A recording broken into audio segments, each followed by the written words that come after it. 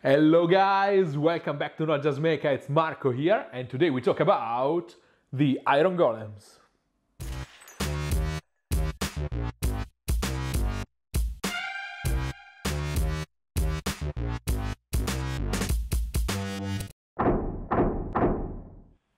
I did it! This time for real, I actually did it. I painted my Iron Golems plus an extra converted warrior in 5 hours. Initially, I planned to paint the original color scheme, but it never convinced me too much. A bit too car bodywork. I know they should be master blacksmiths, but it wasn't my favorite direction. Browsing my collection of references and the web looking for inspiration, this picture popped out, and the path was immediately clear. The Rust Golems. Before starting with the serious work, I have a big announcement. The Patreon page of Not Just Mecha is officially live. I followed your advice and numerous requests and I finally did it. Really, thanks for all the encouragement. I started this journey on YouTube on the wave of inspiration without any expectations, and in the last 2 months this became really the best part of my day. I hope this will be a step forward for us to become a proper interactive community and a way to invest more and more time and efforts making interesting videos, because I love it. So, check out the Patreon page and take a look to the sweet rewards. Thanks a million guys, really, thanks a million. Ooh, and in the description you can find also a bunch of Amazon links to the materials I use in the video. That's another great way to support my work, getting at the same time new paints and tools. Now let's go back to work. Rust is definitely a complex subject if you want to make it super realistic.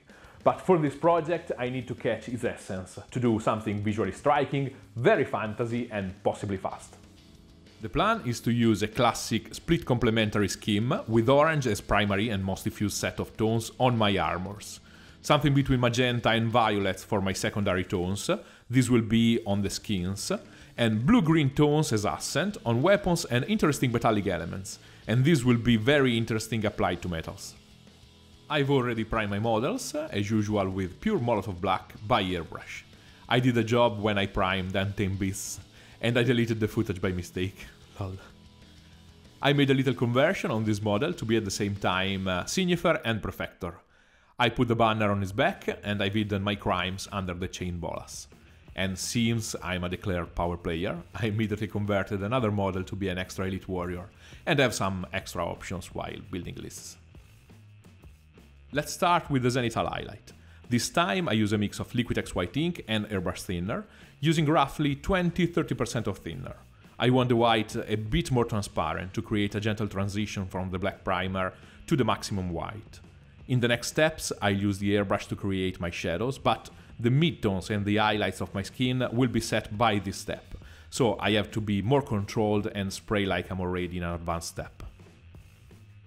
My Zenithal light for gaming models is always more diffuse and aggressive than a usual black and white sketch. This is because I always reinforce the shadows with different tones, and I need a starting value a bit higher.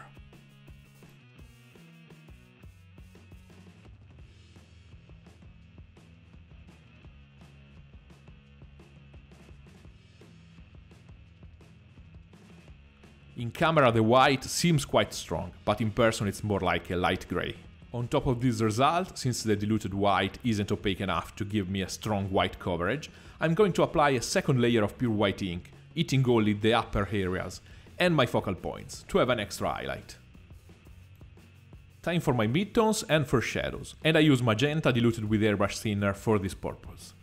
I understand that a percentage can be tricky to understand and apply when we play with these small quantities of paint, so I prefer to show you the proportion while I'm preparing the mix. I add also a few drops of AK Interactive Ultra Matte Varnish to avoid the shiny finish of the ink. This is just something I do for the camera, so you are able to see what's happening on the model, but it's something I don't usually do in a standard paint job. I like my shadows a bit shiny to enhance their depth. I spray the model from below, but quite loosely. This is only my first shadow, we can still consider this step like the midtones, so I don't want to hit only the lowest parts, but also the surroundings. Some of you guys had trouble spraying inks, especially when heavily diluted or using my medium-high pressure setting. So I'll show you a trick to overcome these issues. Working on tiny models, you need extreme control, and this is true for every kind of paint or dilution. And this control is all in the trigger. Moving it back and forward while spraying, you alternate quickly paint and pure air. This way the color hits the surface but can't go anywhere, because immediately after application, you're using the airflow to dry it and set it in place. I'll explain this better next week in a proper video about airbrushing.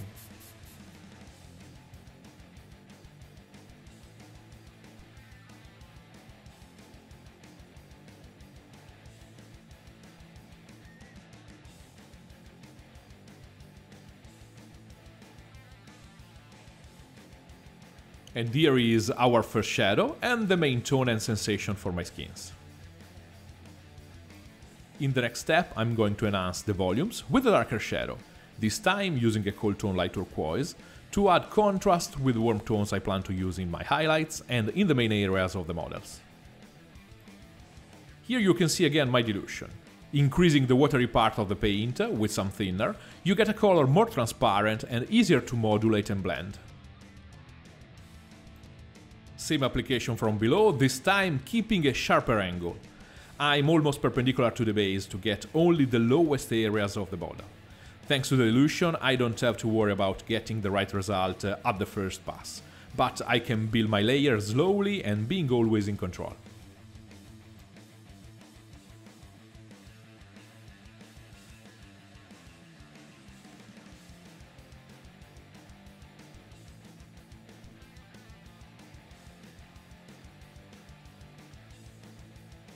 This will be at the same time the base of my skin tones and the general sensation and tones I want to see in transparency on the armors and the rest of the models.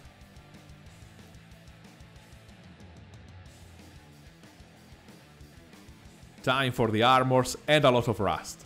I usually do this with inks, but since I know for sure that everyone has some contrast paints in these drawers, let's do this using contrast. The concept is really simple. You know that contrasted inks are quite terrible when applied with a brush on a simple flat surface, without any details or crevices. The result is not uniform, you have pools, unwanted marks and strange drying patterns all over the surface. I'm using exactly that to create the base for my rust. You need to keep a mental library of every kind of wanted or unwanted effect. Sooner or later everything comes handy. I'll use Agaros Dunes and Gryph-hound Orange with a bit of medium, and I'll keep open on the table Agrax if I need to wet blend a darker tone directly on the model. I did some tests and I had the best result and behavior with a basic mix of 5 drops of each brown and 1 drop of medium. I want the paint to flow easily, creating its own movement and patterns. I cover every single piece of armor with my mix. I'm very careful keeping the mix away from the skins, but inside the borders of the armor, the application is super loose and irregular.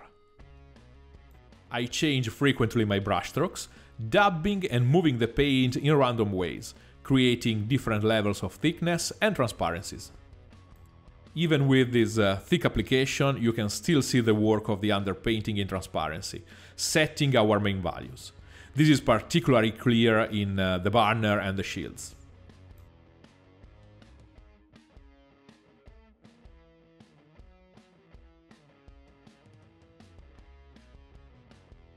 Here you can see the result after a couple of heavy layers of matte varnish.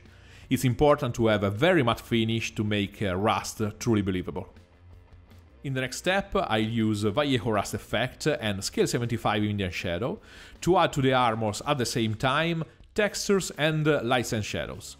The rust effect is only a really thick and matte orange, nothing more, and you can mix your own or just use any kind of matte orange. I'll use an old brush to stipple the upper areas with the orange. I want to save time creating textures and different values at the same time, and stippling is a fast, easy, but really controlled way to do both. And it's very funny and forgiving, so perfect for gaming models.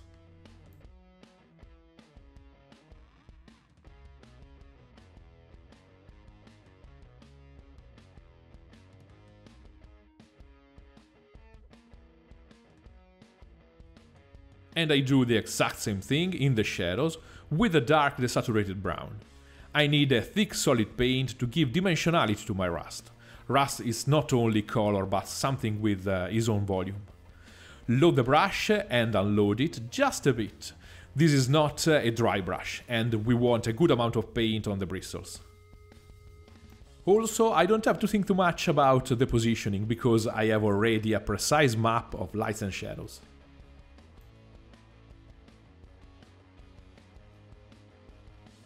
And here is the result. We have now 2 levels of lights and shadows and a lot of interesting movement. I'll add more contrast later, but now I need to have in place the other tones of the skin, to understand better what I'm doing and where I'm going.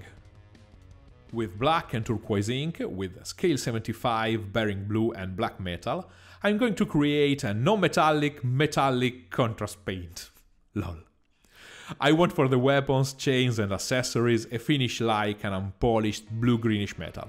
With this mix I have metallic pigments with the natural shine of inks, their fluidity and transparency, but altered by the opacity of the light bluish grey. Trust me, the effect will be great, especially later with some shiny highlights making a strong contrast with the base metal.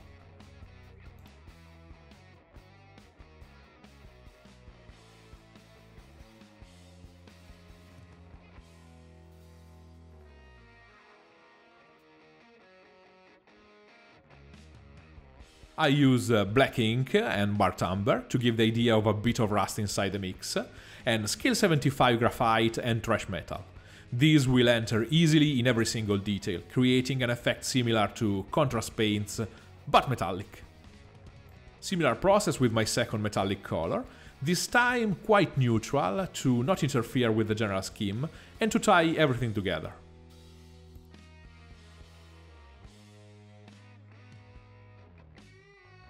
Take a look to this metal. It seems already washed with something like Nuln Oil. It's defined with a single pass, and when I light it even a bit more, it will create a very strong jump between the basic matte finish and its lights. I use Terradon Turquoise to quickly paint the handles of the hammers.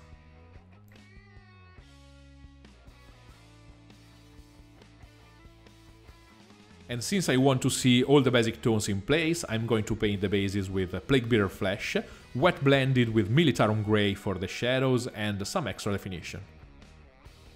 Also the bases have a nice zenithal light, so the effect will be immediately strong and effective.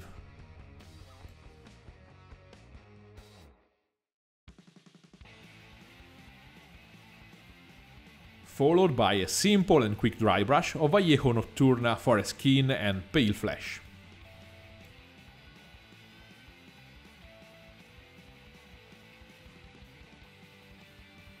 It's finally time for the wet palette and my beloved Kimera.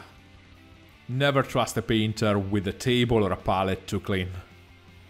Now that I have all the basic tones and values in place, I want to enhance even more the lights and shadows on my armors, while adding even more little details, dots, scratches and movement. The palette is not only a way to keep your paint moistened. You can create all your color progressions in a single place and have them available all at the same time. Real painting is not a defined step by step, but you need to jump constantly back and forward from a tone to another, and with a wet palette you can do it easily.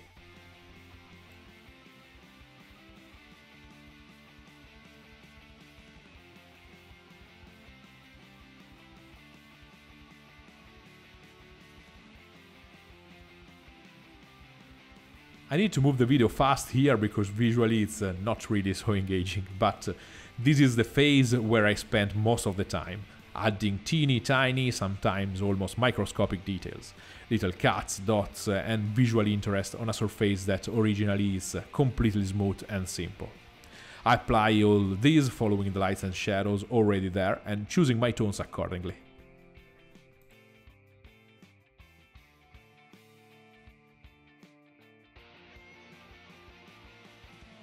Here's a juicy thing. Using Kimera Phthalo Blue Red shade and orange, I mix a chromatic black. Check the video about color theory to know why it happens. I use this super dark but rich tone to glaze quickly my extreme shadows and set my minimum value for the armors. Again, super easy, I just need to enhance what's already there. And this is the result of all the work on the armors. We are around 90% of the whole work done. Then I create a scale of lights for the skins. I don't really need shadows because they are all set in place from the beginning with the airbrush, so I need only to push forward the lights. Enhancing the lights, I work on definition around the muscles, and I add lines and interesting textures to this unhealthy skin.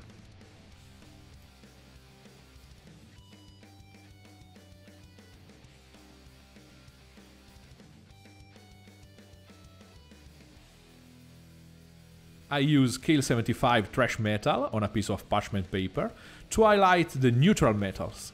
The contrast in value is not so high, but the contrast between the dull finish and the shiny highlights will be super strong and with a particular visual impact. I apply the highlights with irregular brushstrokes. These points of lights represent irregular sharp edges, cuts and damages on the basic finish, and a bit of randomness helps to sell the idea. I use a mix of scale 75 alchemy, cobalt and emerald to highlight all the other green-bluish metals. Here the concept is even more effective thanks to the darker initial tones and the open play surfaces. Here I can easily do irregular edge highlights to underline the sharp, polished edges and add little cuts, damages and imperfection to the flat areas to add details and movement filling the empty spaces.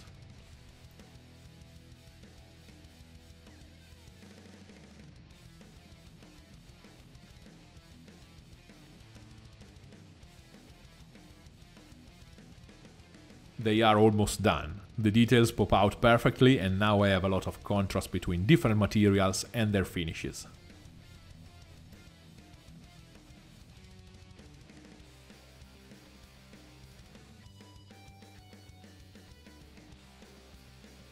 Time for oils, but this time with a huge twist. I'll use only two colors this time, magenta and black, because I don't want to interfere too much with the scheme. The cap of this tube is completely stacked. When oil is dry, it's like concrete, so don't ruin your hands trying to force it. Just use a lighter to hit the end of the tube and the cap. The paint will melt a bit and the hot plastic lose the tight bond with the tube. I prepared a mix of roughly 60% magenta, 40% black and pure black. The dilution of black here is a key point, because I'll use it in an unusual way. Actually, the way it's supposed to be used, but never mind.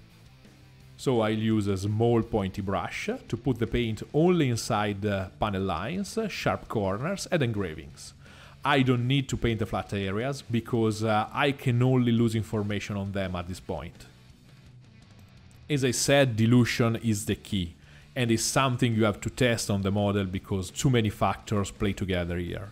Room temperature, brand of oils, the brush. You know to have the perfect dilution. When hitting a panel line with the tip of the brush, you can see the paint running inside the detail, filling precisely all the line by itself.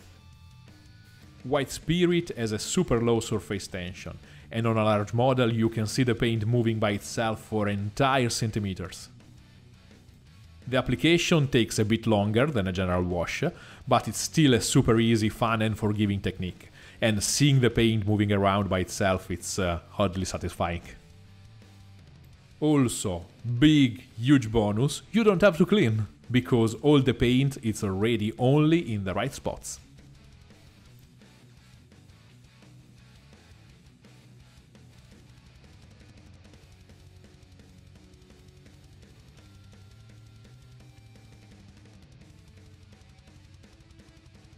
On the skins, I need to close the gaps between the airbrush microdots and to gain back a bit of satin finish, much more natural and realistic for skins. So on them I give a simple general wash. And this is very light and transparent because I don't want to lose too much value on my highlights.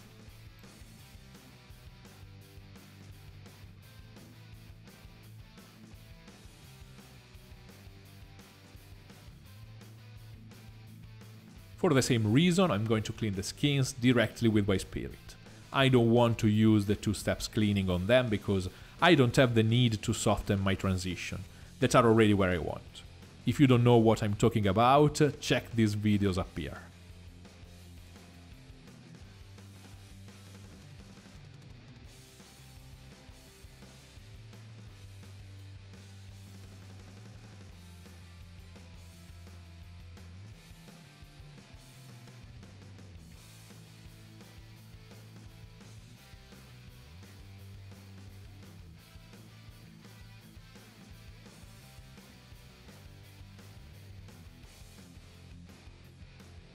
I want to add just a little bit of pigments in the lower part of the legs. I unload the brush on a piece of paper and rub the surface just to obtain a dusty look. I don't want to hide too much stuff, just add the sensation that they are walking on a dusty ground. On the bases, I have already that kind of sensation thanks to the super matte finish, so I don't need to cover everything in pigments. My palette kept all my colors alive, so I can give some little touch-ups on the skins and finishing touches here and there, because I'm a hyper-functional monomaniac.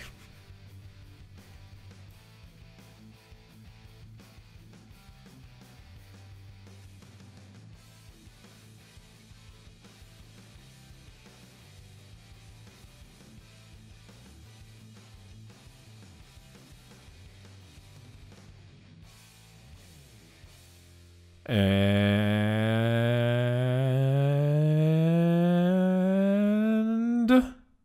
they are done. Almost 5 hours of work. I risked seriously to fail again, but this time I did it. And perfectly in time for the next Warcry game night. If you like this video, give it a like and subscribe. You can ask me anything down below with a comment and follow my projects during the week using one of my socials. If you want to support the channel and help me increasing the quality of this content and the time I can spend shooting and editing, check out my Patreon page and maybe join the community. See you next week, guys.